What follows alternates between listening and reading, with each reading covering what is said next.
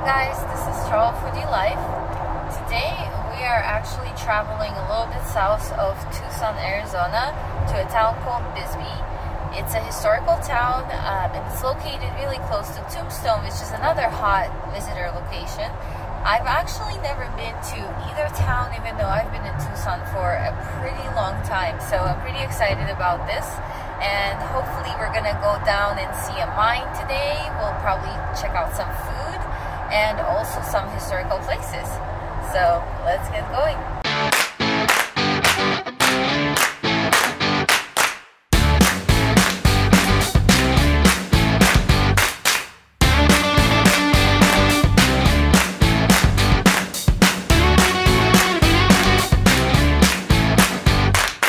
Quarter mile, take the exit toward Main Street, Rocco Road.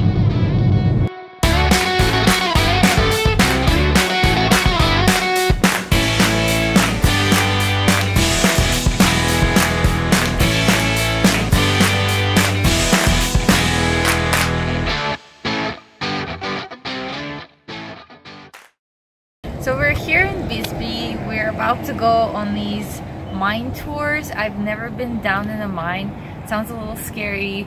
We're going on this little tiny train thing, and we're gonna have helmets on and stuff, so I guess it's supposed to be safe.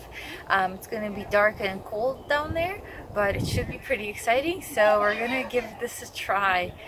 Come on with us. Woohoo.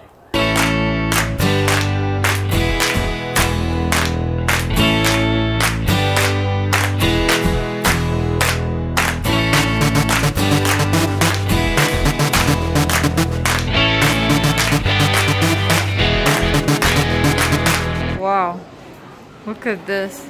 Only $2.49. This is awesome.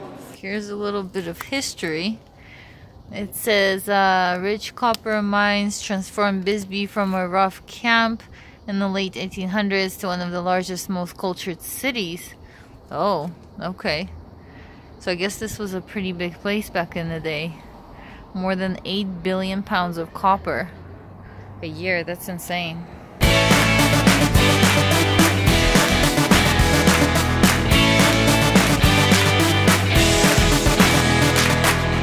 I'm very excited right now.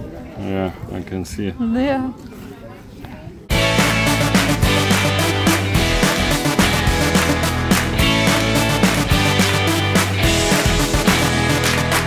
Is everybody set to go? Yay. That was a pretty poor performance, ladies and gentlemen. Is everybody ready to go? Yes. All right, we'll head on in.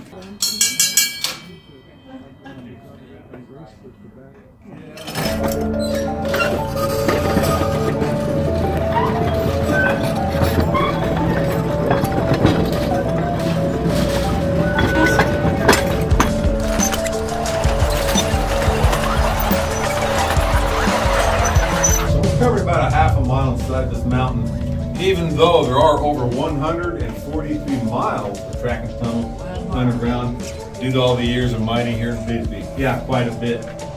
The tunnel we're sitting in right now was driven back into this mountain in the year 1915 to get back to the areas where they were mining copper at. So this is basically just a haulage tunnel where we're at. And the reason I tell people that when we're sitting right here is I hate to see some of you looking all around with your lamps for any pretty copper, silver, gold mineralization in this tunnel.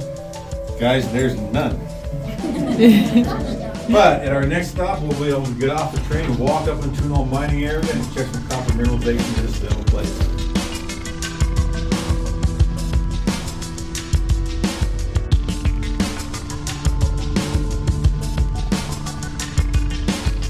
No smoking matches.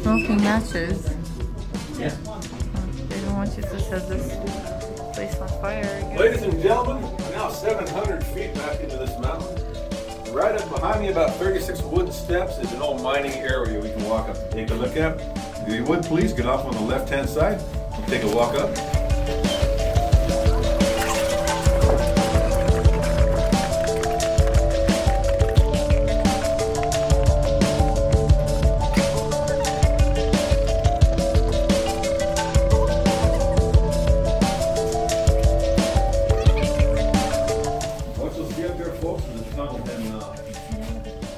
tunnel winds its way up the surface about 400 feet above us.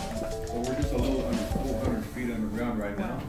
Back in the late 1870s, early 1880s, prospectors here in Bisbee, Arizona, looking for some of that pretty blue-green copper mineralization, found some on the side of this mountain, started chasing down a little lens of ore and drilling and blasting, creating that tunnel, winding their way down until they stopped right where we're standing at, folks.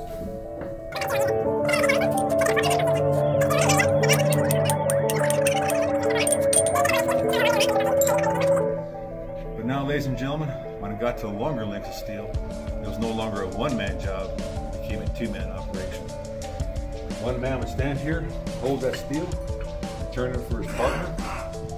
His partner now is going to grab anywhere from 8 to 16 pound double jack, stand back here, drive that into that rock right there.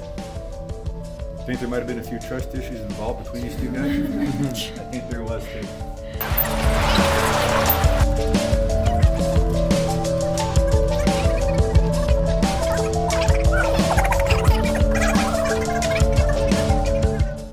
Folks, does anybody know what this type of mining car was used for right here? The latrine. Exactly right there. I've heard of making biscuits, making soup in the oven, but this is where the miners went poop underground, folks. This car would not be sitting in a well-lit area like this. This would be down some lonesome tunnel out of the way of active mining, and also for personal reasons. Miners had sarcastic names for it. They call it the honey pot or the honey wagon because of all the wonderful smells coming out of it all the time right there. It had two names that began with an S. The correct one is sanitation card, guys.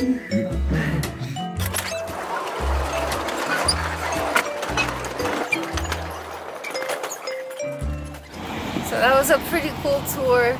I would definitely suggest it if you're not afraid of the dark or small spaces. It does get a little creepy, probably level 5 out of 10 on the creepiness scale because you are pretty far down there.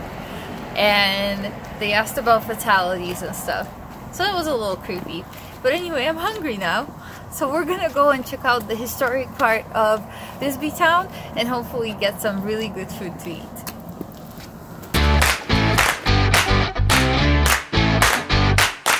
So there's these weird rails and they're just in the middle of the road and they go nowhere. Oh look, there's a cute train.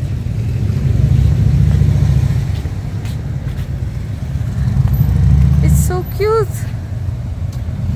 Oh my god. What is that, to scare people? Oh, okay. See? It's something to do with the Bisbee fly swatting contest of August 1912. Okay, so the deal here is there were way too many flies in Bisbee in like around the turn of the century, 1912, and they decided to do this huge fly killing contest. And they killed, according to this little tablet, they killed 500,000 flies. They had a contest. You had to kill them and box them up and send them to their districts for proof. It was a great contest. Next year they got even more flies, so it wasn't effective at all. Awesome. This is what I'm talking about. This is where they personally meet your banking needs, okay? No more of this online banking crap.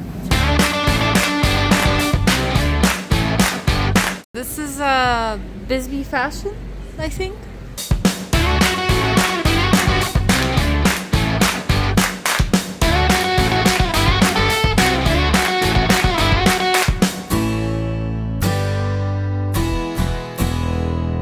This is marketing at its best.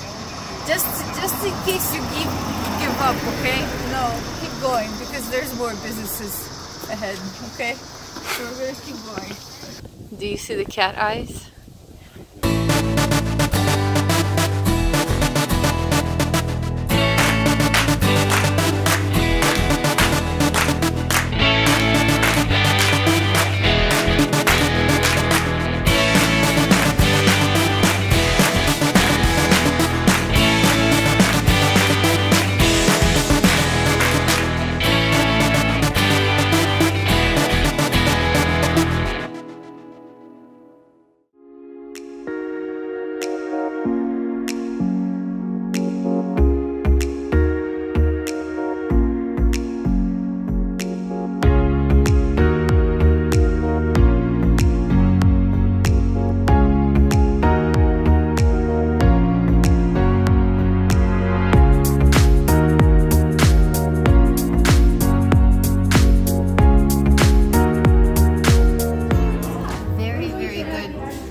white bean soup.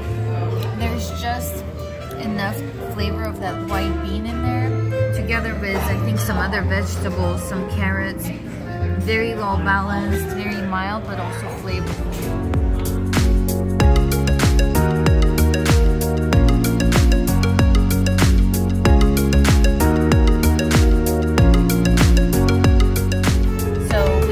Treated by the chef.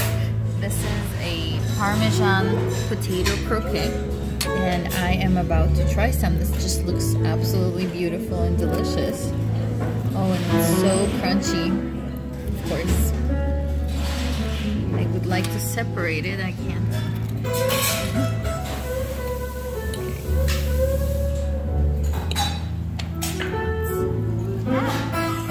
This is not working out very well.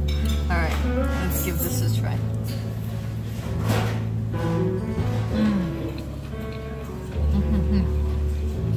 It's so good. The potato is very soft and fluffy on the inside, and it's crunchy on the outside. And then there's the sauce that comes with it.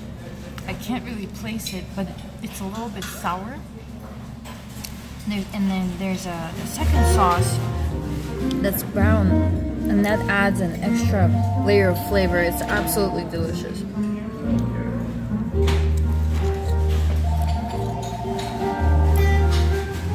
Do you know that you have a knife? No.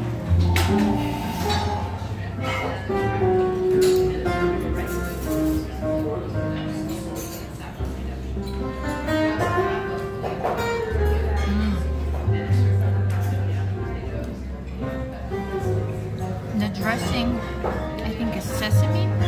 It's very mild, but it's also really nice and smooth. And I think this is red cabbage. It's pickled, and it's just the perfect combination. Very, very good.